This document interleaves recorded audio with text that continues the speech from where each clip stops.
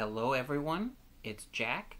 It is story time, and I've actually worn this t-shirt before. I wore it 7 weeks ago, and why am I wearing it again? Because 7 weeks ago I asked you to suggest names for the dog on the shirt. So let's look at the dog again.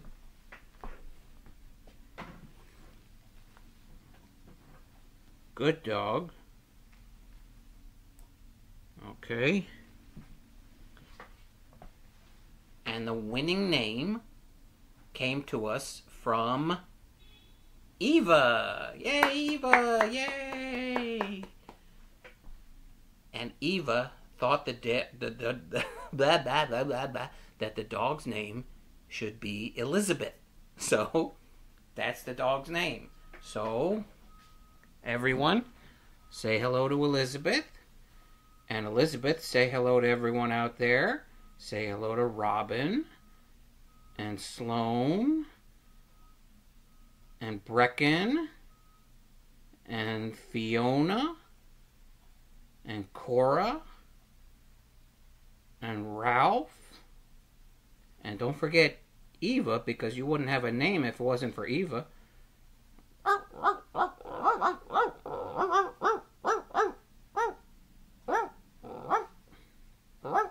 And Squidgy.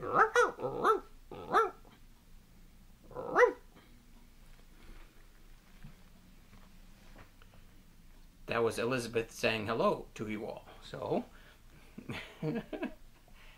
that was nice. Did you know that Monday is a holiday? Do you know what holiday it is? It's Martin Luther King Day. And what they do is, because Martin Luther King was born on January 15th, way back, 1929. And so, the Monday that's closest to that is the day that we celebrate Martin Luther King Jr.'s birthday. And, schools are closed and different businesses are closed, and it's a really nice day. So I thought what we would do is let's find out a little more about this person who has a national holiday. And so I got this book called Happy Birthday, Martin Luther King. And it's written by Jean Marzollo. And the pictures are by J. Brian Pinkney. Okay? The pictures are really nice in this book.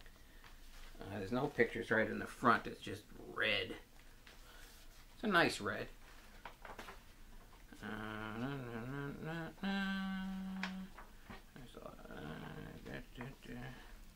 Alright, here we go.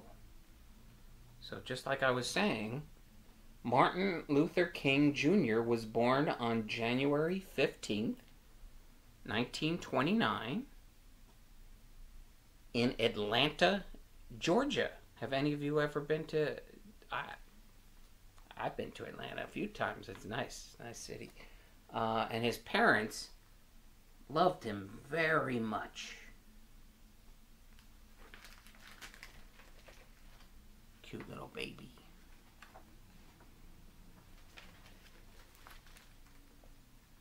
Martin Luther King had the same name as his father, except for one thing. His father was called Martin Luther King Sr., and Martin was called Martin Luther King Jr. Now, what game are they playing there? Look at those nice pictures. That's right, they're playing football.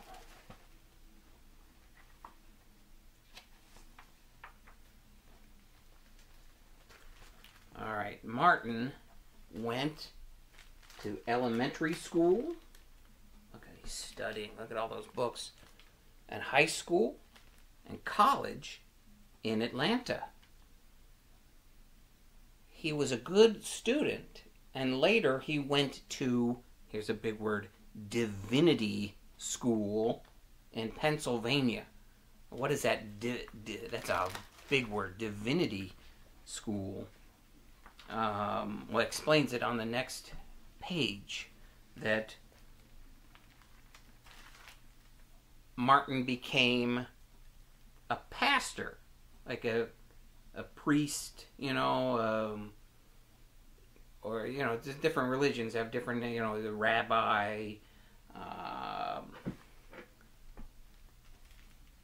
and so that's what he learned. Divinity school is like religious school. You could learn how to become a pastor. So Martin became a pastor just like his dad at the Ebenezer Baptist Church in Atlanta. They were both called Reverend. The Reverend Martin Luther King Sr. and the Reverend Martin Luther King Jr.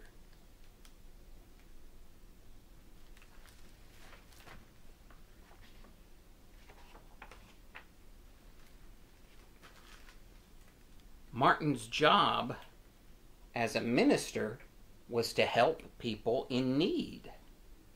He visited sick people in the hospital and made them feel better.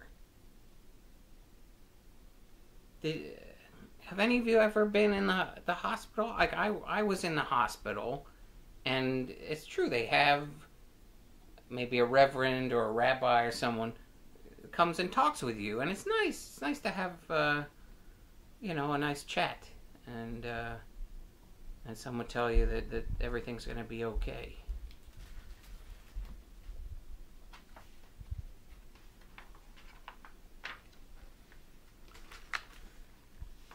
Well, this was another very important thing. He asked people not to fight with each other, right? He said that there were peaceful ways to solve problems. Like, hey, don't fight. You can talk it out. Come on, you guys, shake hands. Okay.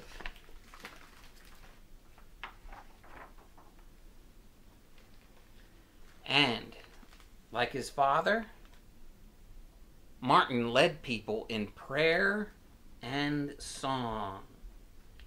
There they are in church, singing and praying. They're clapping their hands.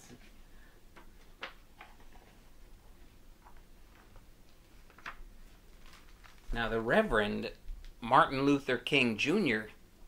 is famous because he helped our country change some of its laws. A law is like a rule, that we all follow. And once there was a law in some places, this was not a good law, that said only white people could sit in the front of a bus, and that black people had to sit in the back of the bus.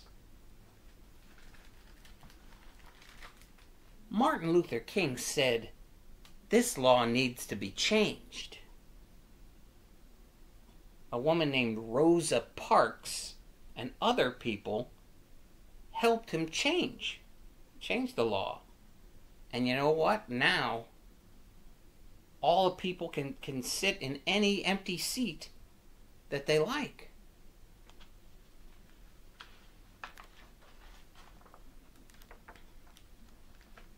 Oh, this was another law that needed to be changed. There were laws in some places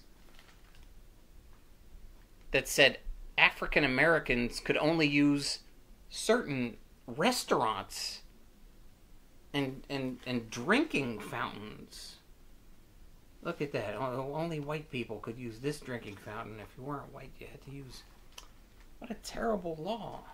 Um, Martin Luther King and many other people helped change these laws. So now all people can share the same restaurants and the same drinking fountains, right? Because we're all the same, right? Even though sometimes we look different, inside we're all the same.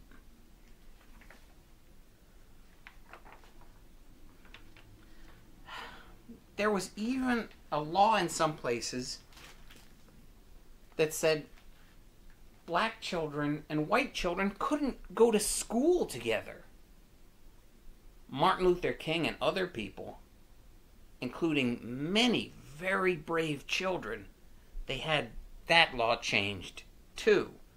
And so now black children and white children go to school together. And Asian children, Indian children, Arab children, we're all together, right? In school.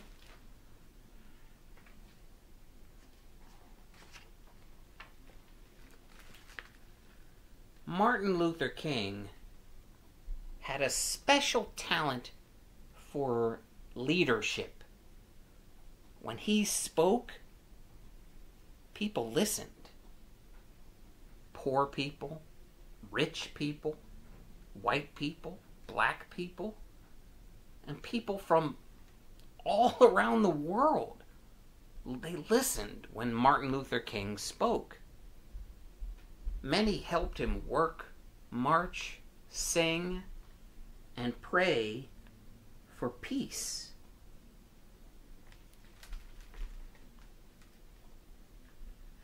Right? Because when we work together, we can change things for the better.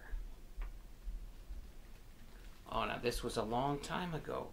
In the summer of 1963, Martin Luther King Jr. gave the most famous speech of his life.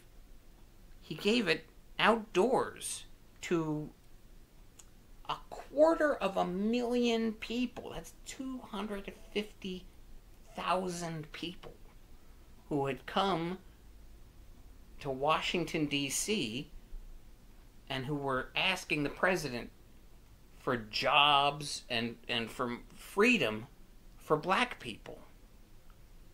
In his speech, Martin Luther King said that he had a dream.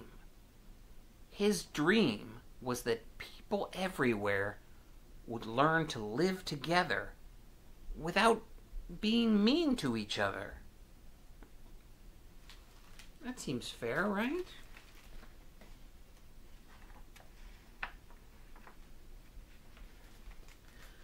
This part's really sad.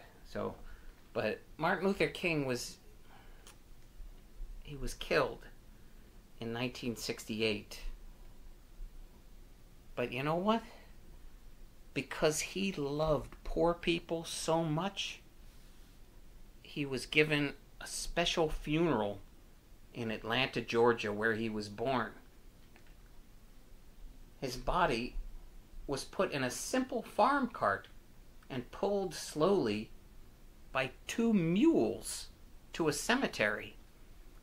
Thousands of people walked behind Martin in a sad, loving parade. And on his gravestone were carved those beautiful, beautiful words. Free at last. Free at last.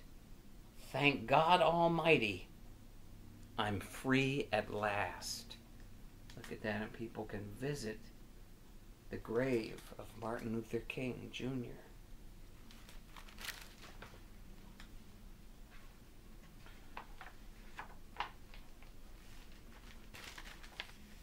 Now, Martin Luther King wanted people to be able to go places together, to share food together, to read stories together, and to love one another in peace. And because he worked so hard for freedom and helped so many people gain it, we honor him every year on his special day. We call this day Martin Luther King Day. And we say to him, "Happy birthday, Martin Luther King." Look at that. There's some students, and they have a cake. Happy birthday to you. And just more red pages. Did you like that book? I liked it a lot. You know what? Because a lot of the books we read are silly, but this one I learned a lot, and it was, I thought, like really interesting and important stuff to learn about freedom and about being equal. So thanks for listening to that book with me, and maybe we'll find something a little more silly for next week. So from me and from Elizabeth,